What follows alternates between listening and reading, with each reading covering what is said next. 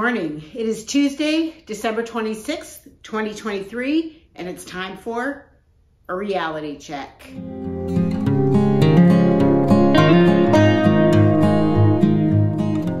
Welcome back to my channel. If you're new here, my name is Lizabeth, and I have been living in the light by documenting my weight loss and now my maintenance of that 160-pound weight loss over the course of the last 18 months. So I am now into maintenance, and I am continuing to check in because this really helps with my own accountability. And I continue to share day in my life, what I eat in a day, healthy recipes. So if you're looking for weight loss encouragement and support, if you're looking for just healthy options, to watch what somebody does in their own life as they attempt to live a more healthy lifestyle, then I would love it if you would subscribe. And as always, please hit that thumbs up. It takes you just a little second to like my video. It really does help me. It helps my channel. It helps support me in a little way. I don't do this for a living, but I do enjoy making these videos and coming and spending some time with you and sharing things that are going on in my life. So hit that thumbs up button. And also, it's the day after Christmas, so leave me some comments in the comments box down below and tell me what you did that made a healthy choice during the holidays, and I'm going to share some things with you. So as I said, I lost 160 pounds over the last 18 months. I've been in maintenance for about 6 weeks, 6 or 7 weeks, almost 8 weeks, I guess. I started on November the 6th. And in that time that I've been on maintenance, I've lost a few pounds, and that is intentional, trying to get about 10 pounds below my goal weight, just so that I have a little bit of wiggle room. My goal weight was actually my, basically the top end. It's the most I want to ever weigh again in my life. And if I can stay below that, all the better. So that's what I have been doing. I've got lots of videos that I've shared and information, but just as a really quick recap, I use the Optavia 5-in-1 program. Right now is the time of year when everybody starts thinking about, when I start the new year, I'm going to start a new diet, I'm going to get healthy, and that's great. But let me tell you something about any weight loss program. It's a lot of work, and it is not just what you eat and how much you move, but there is a lot that has to go on in your head. And if you want to lose weight and keep it off permanently, you can't just do a diet. You have to change your lifestyle. And that is true whether you do Optavia or Weight Watchers, or you go on Ozempic, or whatever you do. If you do not change your lifestyle, you will not keep the weight off. And so that's one of my major encouragements for you as you look at the new year and maybe making some healthy changes in your lifestyle, is before you jump onto a program, before you decide I'm going to do X to lose weight, make sure that you are fully committed. Make sure that you are willing to follow whatever program you follow. Make sure you're willing to follow that program the way that it is designed to be followed. Make sure that you are willing to make the changes necessary to not only lose the weight, but to keep it off. Why spend all that time and money to lose weight if you are just going to go back to the way you were eating before? You're going to put all of the weight back on. So if you want to make permanent changes, you have to make permanent changes. And that just is, to me, that's logical, but it took me 58 years to figure that out. And I am an Optavia independent coach. I do help people reach their weight loss goals, but I can tell you right now, if you're not willing to put in the time and you're not willing to make the changes and to stop saying, I'm just going to cut this out for a little while and lose weight, that's not going to work no matter what program you're on.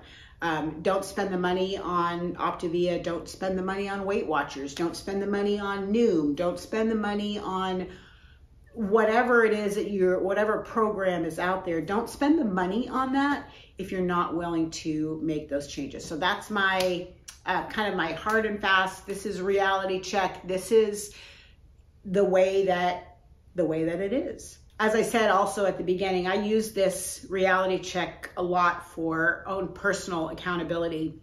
And so I kind of want to share what the last couple of days, what transpired over the last couple of days, and a lesson that I learned. I am in a family with people who are all normal weights. That's just, my son and daughter, my husband, my daughter-in-law, her family, like everybody's just like normal weight people. Nobody is, extremely overweight. Nobody it's just, I was always the big one. And now I fit right in. But one of the ways that I show love is through food. And that's the way it is for a lot of people. I love to cook. I love to bake. I love to make meals for people and make people happy and provide them with good food. And I'm a fairly healthy cook. So I did a lot. I have a video that's coming out probably next week.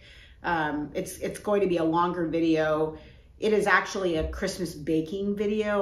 I did a whole day of prep last week and I vlogged the entire thing. It is not weight loss friendly, so keep that in mind. It's a little bit of a departure, but I wanted to share what I did. And I prepped a lot of food for Sunday and Monday, Christmas Eve and Christmas Day.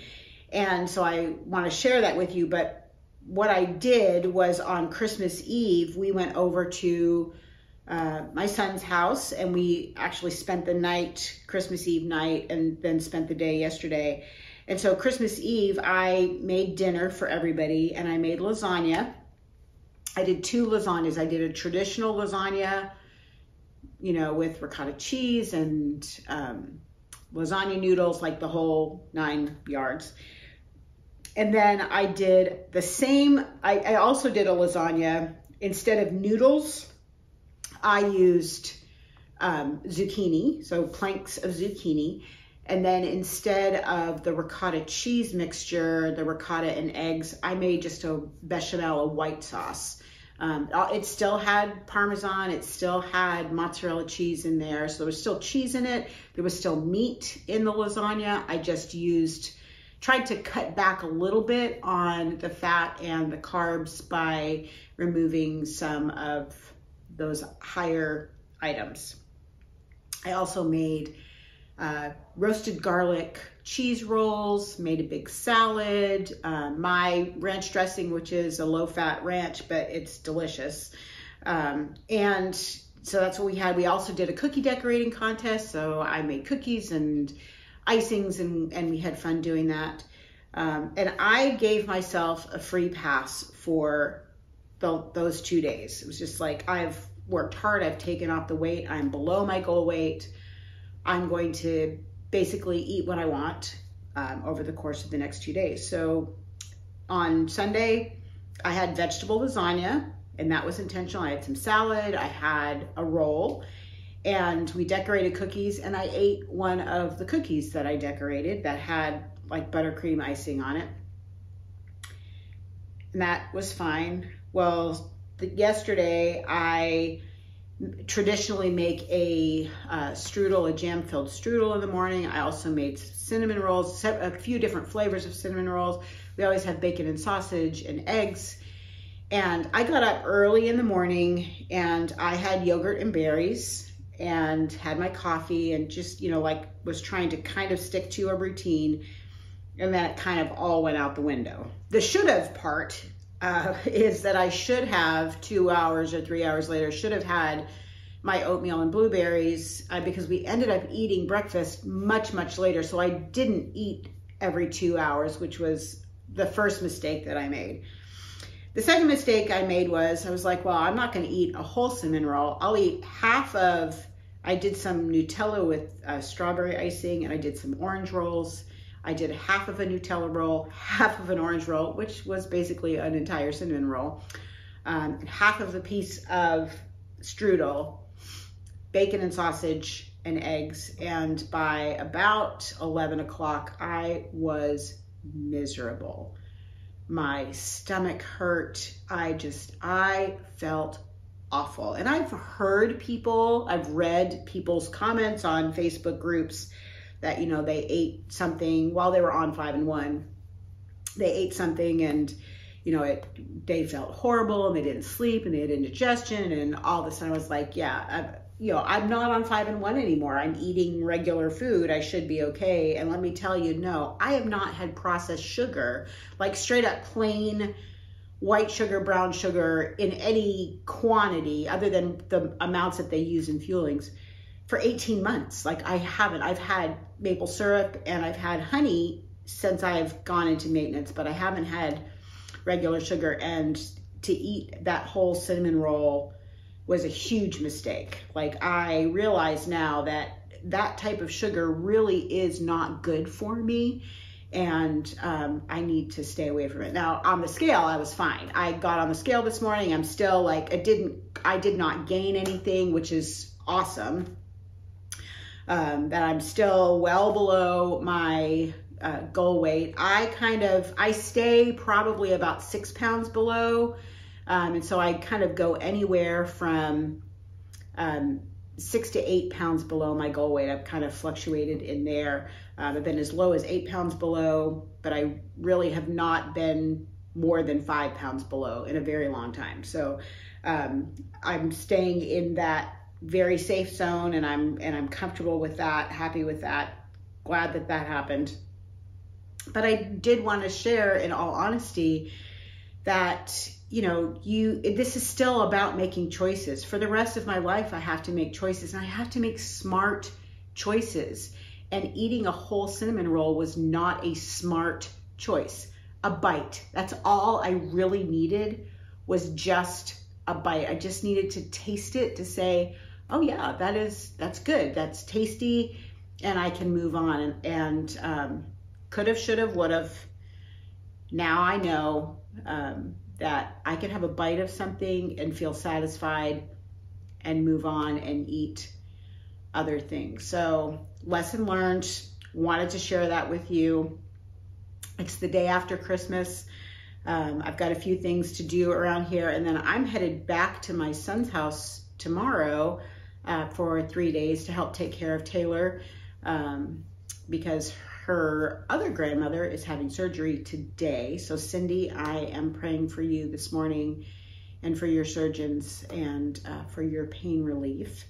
And I am looking forward to taking care of Taylor for an extra day for the next several weeks. I not only will watch her on Wednesdays, but I also get to watch her on Fridays, and that's really exciting.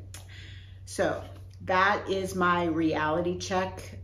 If you have questions about weight loss, if you need some support, please reach out to me. Leave me a comment. I'm happy to chat with you. I can share with you about Optavia, but as I said, if you are not fully committed, if it's not something that you're willing to make permanent changes, and that is not just changes to what you eat and how much you move, but how you think. Your approach to food has to completely change. Mine has, still learning, but for the most part, my whole outlook on food has completely changed over the last 18 months. And I know that's the only way that I will be able to maintain my weight loss. So look for some videos coming in the future, a really good one that's not a weight loss one. And I will also be doing some great recipes that I want to share with you that are great, whether you're trying to lose weight or just be healthy. So until I see you next time, please live in the light.